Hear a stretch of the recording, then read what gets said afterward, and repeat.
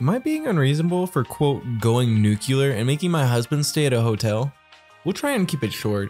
I suffer from migraines and type 1 diabetes. We were advised not to get pregnant due to my lack of control of blood sugars, but it happened. And it sucks. Although I've been monitoring it so much better and been doing much better. 1, I constantly ask my husband to turn the sleeves of his tops the right way in. He wears 2 to 3 tops a day. If he goes to the gym, it's 3, 2 if he's going out, which 9 out of 10 times he does. And he just doesn't. So I'm ironing 10 tops a week minimum, and it just gets annoying to constantly be turning in the sleeves. 2, I ask him once a week to unload the dishwasher and get rid of the rubbish. I mean, I do it the rest of the time. Rubbish wasn't emptied, and when I opened the cupboard, a few plates fell out. 1 fell on me, which hurts more than it sounds like. 3, I had a migraine and I asked him to keep the lights off and I asked him to keep it quiet, and he insisted on A, playing loud music, and B, turning on the lights. I just lost it. I'm so uncomfortable and it feels like I asked the minimum. So I told him I wouldn't be having 2 children and I asked him to leave. He wouldn't, so I texted my brothers and they came and made him leave. He's texting me, I since calmed down, and he's saying I'm the butthole because I overreacted and went nuclear. And I can't do that when I have the baby. He's insisting that I apologize? Am I being unreasonable? OP, I really don't want to be rude when I'm saying this because, you know, obviously you're going through a really hard time. You have a medical condition that's serious and you have a baby on the way and your husband's acting like an immature child. It's not like you're asking the world of him. Like, he should be picking up all the time you're pregnant and sick. Come on, man. Like, this guy is really the jerk. Like, you can't even make the house a nice space for your pregnant wife, let alone a sick and pregnant wife. Like, this pregnancy could be very serious for her and you're just stressing her out? And you think you're gonna raise a baby with this girl and you can't even put in the bare minimum? Come on, like, there's no way you should have a child. OP, I seriously don't know what you see in this man, and why are you cleaning up after him? I know I might sound a little bit harsh, but this girl's life is really in danger. If he doesn't help her try and make this the easiest pregnancy possible, then something might happen. And that's just not okay, man. Just dump him, find somebody better, get some good support in your life.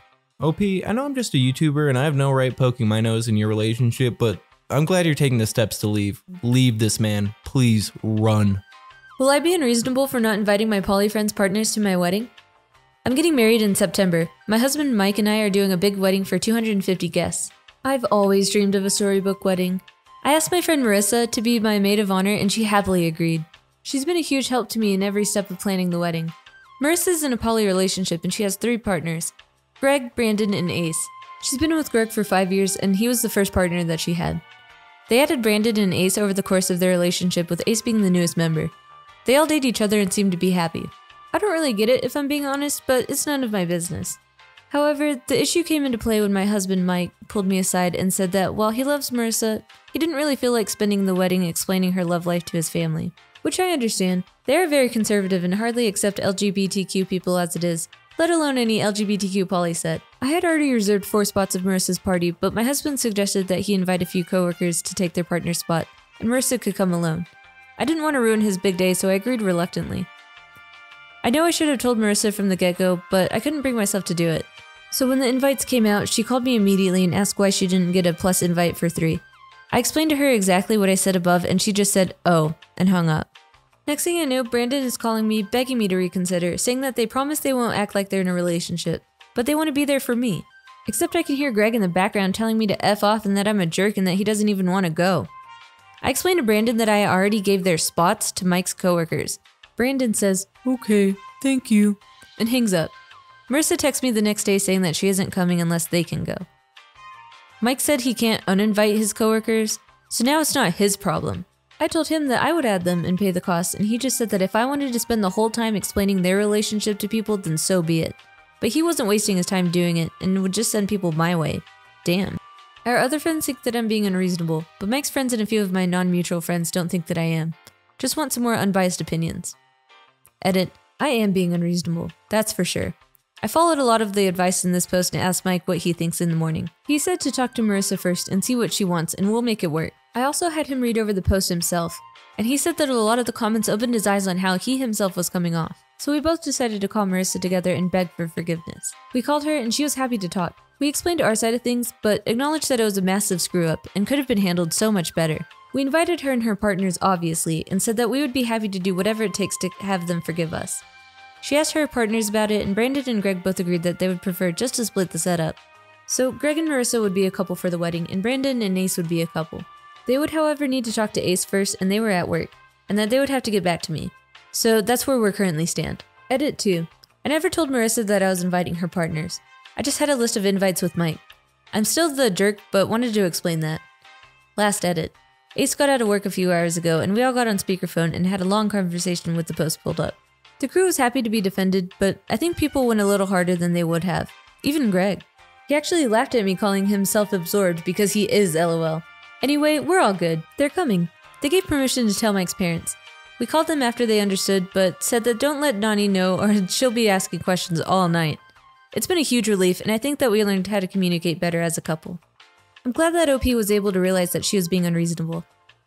I mean, yeah, it is your wedding, and you can do whatever you want, but it sounds like that they're your friends, and it would be kind of insulting to not be invited to your friend's wedding just because of your sexual orientation. In the end, I'm glad that everything was able to work out, and that no friendships or relationships were ruined in the making. Am I being unreasonable for calling my daughter a selfish, insecure little brat?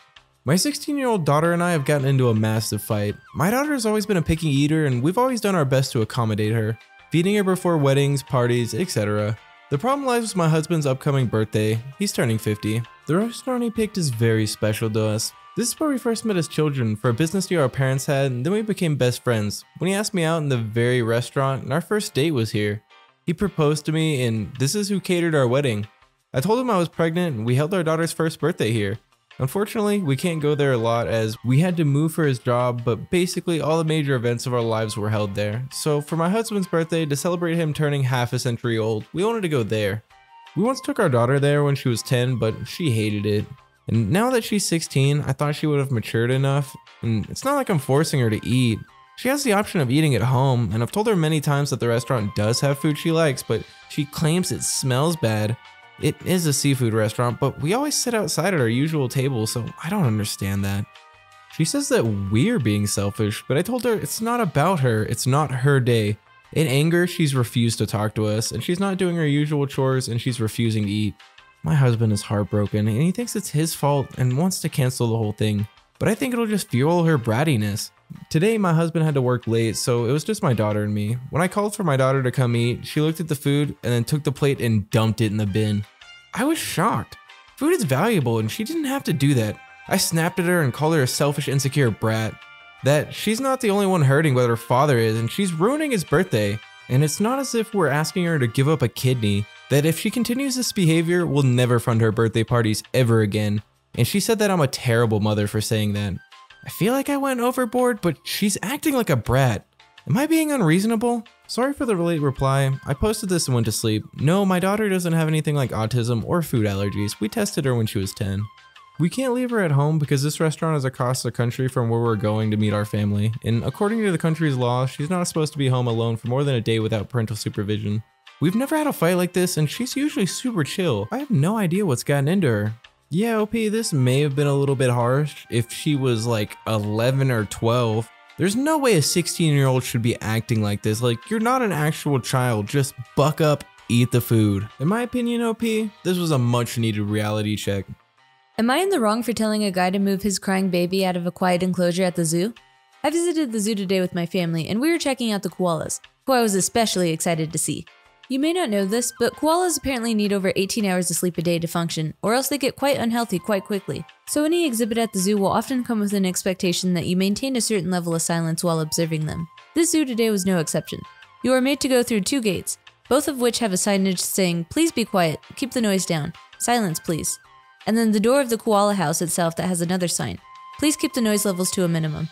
With all those reminders, I figured that people would get the memo. But as soon as we entered the enclosure, which has a small room and doors with a glass window looking into the koala pen, I spotted a couple in their early 30s with 2 young kids and a baby. I somewhat apprehensively tried to observe the koalas. They were so cute and my little sister was happy to see them. But then, like clockwork, the baby starts crying. Hardly the baby's fault, it's a baby, they cry. So I gave the dad of the family the benefit of the doubt, thinking that he'd either take the baby out or calm her down. A few moments pass, and the baby gets more annoyed and cries louder. The koalas scurry away, hiding in their cubby holes, and others wake up from their sleep. I give the dad the look. I feel like everyone knows the look. We've either had someone give it to us or we've given it to someone else. I'm not sure I'd ever been on the end of it, but I've definitely received some looks at some times. Baby continues to cry.